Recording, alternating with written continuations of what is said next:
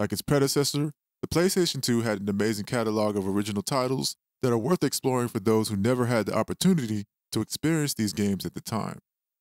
Fortunately, the PCSX2, a PlayStation 2 emulator, not only plays an incredible back catalog of games that were available on the system, it also allows you to make them look even more incredible than they did in the past. As usual, I want to run through setting this emulator up from start to finish so that you too can enjoy what this incredible gaming console had to offer. Before we get started, I do want to cover some quick requirements as this emulator is certainly a demanding one. The most important of these requirements is the Visual C++ 2015, as you will not be able to run the emulator without it. You can certainly try running the emulator first, as it may already be installed on your computer, but if it doesn't run, then you most likely need to download and install this first. For 2D accelerated titles, 2 GB of memory, a 2 GHz dual-core CPU, and an integrated GPU that can reach at least 1200 MHz is recommended. For 3D accelerated titles, 4 GB of memory, a 3 GHz dual-core CPU, and an integrated GPU that can reach at least 1500 MHz is recommended, especially if you want to boost the resolution and performance of your titles. The PCSX2 emulator can be downloaded on the official website PCSX2.net. For this example, I will be using the Windows 10 operating system. After you have loaded the page, you'll want to hang your pointer over the Download tab. From here, you want to choose Windows under Development. It's a good idea to get the latest build of any emulator, as more titles will be supported, but for lower-end systems, an older build may have better performance, so consider this carefully before downloading the latest version. Clicking the Download button beside the latest version of PCSX2 will take you to another page where you'll want to click Download again, and this should start downloading the emulator. The development version of PCSX2 is a manual install which requires a program like WinRAR to unpack. It will be up to you to choose the emulator's destination, just make sure it's a place you can locate.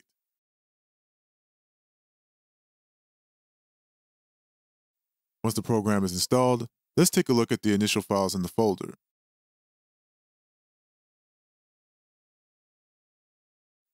The first thing I want to point your attention to is the plugin folder. While we won't be doing anything with it now, it bears mentioning as a great deal of your configurations load from the files in this folder.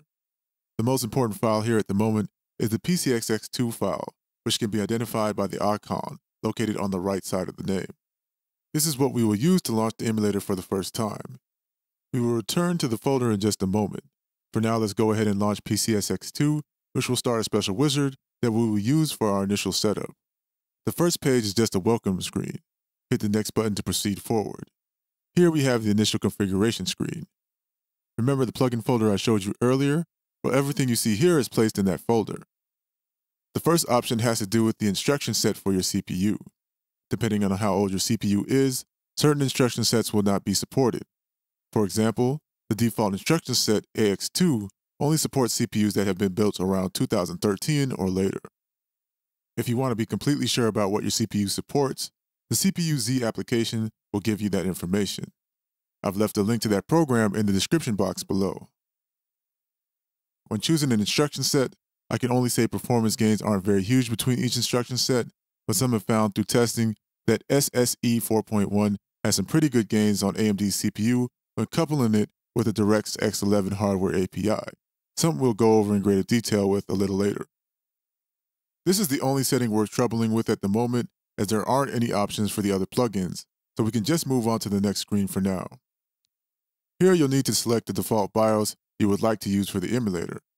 Where on earth are you going to put the BIOS, you ask? Good question. Initially, the folder for our BIOS does not show until after we have started the emulator, and so we'll need to head back to the folder and surprise, it's not there. Remember that certain games depending on region require certain BIOS in order to work. Once you've added the BIOS to the folder, select Refresh List and pick a BIOS that you would like to use. Hit the Finish button. This will bring up the emulator, where I'll go over a few important settings that I recommend you look over. Click on the Config tab located on the menu. This will spawn a drop-down menu. Click on the first option on the list, Emulation Settings. The first thing I would like to draw your attention to is the preset option, which is checked by default. What this essentially does is give you recommended settings for the emulator. If you look to the right of the preset option, you have the preset slider, which has 6 presets you can choose from. Hovering over the slider brings up a brief explanation of each preset. For now, I recommend using the preset slider as it's pretty optimized when it comes to settings. If you have a multi-core CPU, then you'll want to choose the balanced preset as this can help with performance for certain games. Bear in mind that this option can cause issues with certain titles where freezing can occur. If you come across this problem, bringing the slider back to safe will most likely fix the issue. For those interested in emulation overclocking to double or improve the frame rate of certain titles, you'll need to uncheck the preset option, go to the speed hack option, and go to EE cycle rate. Moving the slider forward will overclock the emulated CPU. Just remember that this does put stress on your real CPU. Once you are comfortable with your emulation settings, hit apply and OK to close the settings. Next, we'll take a look at some video settings. Go back to the config option and hover over video. This will create another drop-down menu. Select plugin settings. This will bring up a new window. The renderer option will let you select an API. APIs have two distinct renderers, hardware and software, with software being the more accurate of the two, but requiring more from the CPU. Hardware, while not as accurate, is recommended as it can use a dedicated or integrated GPU and allows for upscaling and additional enhancement hacks. OpenGL is the recommended API for NVIDIA GPUs, while DirectX 11 is recommended for AMD GPUs. Since I have an NVIDIA GPU, I'll be going with OpenGL. The main option you will probably be the most interested in is the internal resolution. Here you can upscale up to 8 times more than the original resolution. Bear in mind that the higher you go, the more stress it puts on the GPU. Upscaling can affect each game differently, which is why options like Enable HW Hacks is available.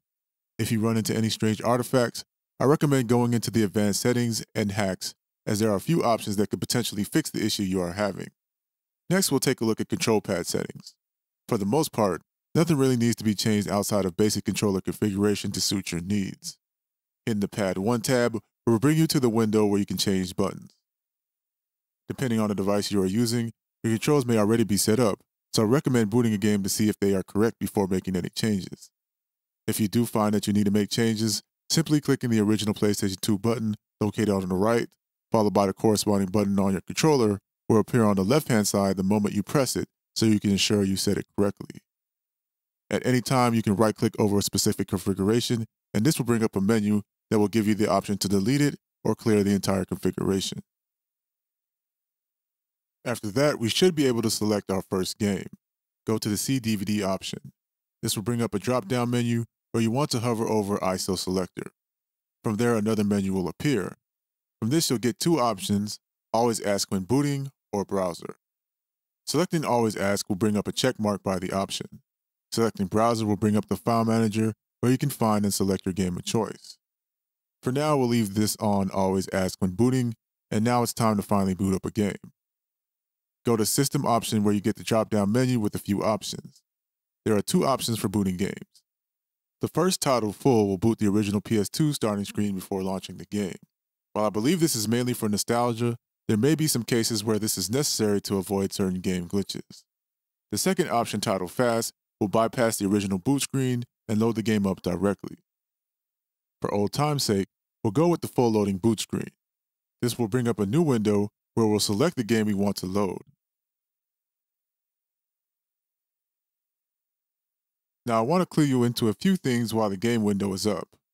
If you look at the top of the window, there are a few details that I recommend you take a look at when running your games for the first time. The first is speed. Speed is an easy way to indicate your frame rate. If the game is running at 100%, then that means your game is running at the intended speed. If your game happens to fall below the speed, then it's more than likely your hardware is not up to task, or you need to change some settings to get better performance. You will find the accurate frame rate within the parentheses beside the percentage. This is just another way to make sure your game is running at the proper frame rate. Most PlayStation 2 titles run at a consistent 60 frames per second, but there are a few 30 frames per second titles. If you find your game isn't running correctly, you may want to check the PCSX2 compatibility list. Double-click on the window to go into full screen, and that is pretty much all there is to it. There are definitely more features that you can certainly take advantage of, one in particular I hope to showcase in the future. But for now, this is the core, your resident entertainment techie, signing out.